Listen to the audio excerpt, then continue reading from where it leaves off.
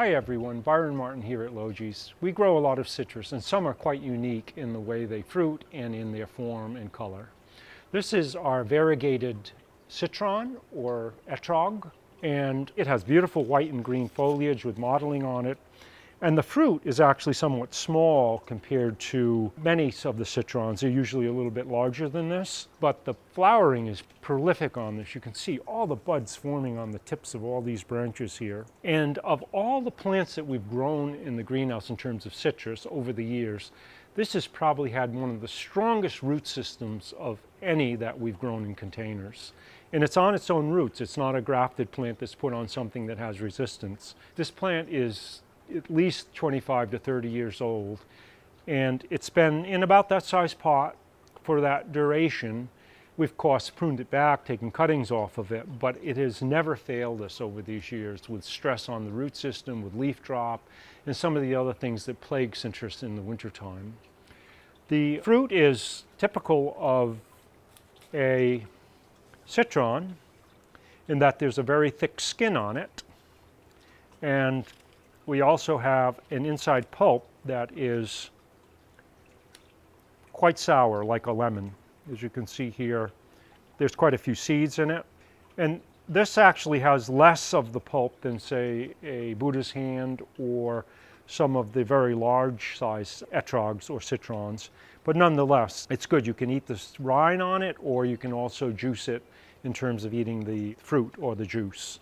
In terms of culture, it's like any citrus. You need a dry down period between waterings, and I can never say that enough to folks that are struggling with their citrus. They'll take it drier than they'll take it wetter.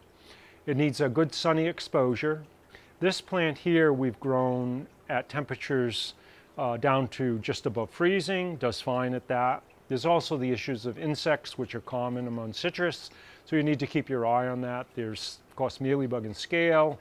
That's usually not a problem unless you have an infestation somewhere nearby, and they can get mites. So generally, if you have them outside in the summer, which is a great idea, they love it in the summertime, you want to give them a preventative spraying before you move them in. We do fertilize them during the summertime regularly, like all of our citrus, and that would be usually well, we put them on constant feed here at Logis, but you can do it every week, every 2 weeks, granular, slow-release fertilizer.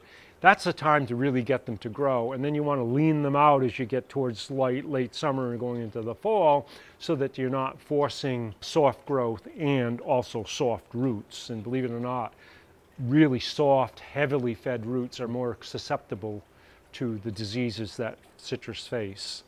But typically, the fruiting season is like any other citrus. You can see the fruit are hanging on, and they do hang on for a long time. Flowering season actually can go on over a longer period of time than many citrus, where it's really, this is somewhat late right now. We're the 1st of May for citrus flowering, although kumquats and things like that will be in bloom. But this has fruit, small fruit already starting to emerge on it, as well as a lot of buds re-emerging. And that flowering cycle, like all lemons and limes and etrogs or citrons, can go on beyond what we normally would expect a citrus to bloom. So you can get a long period of fruiting on that, which is really a great thing in terms of fruit production.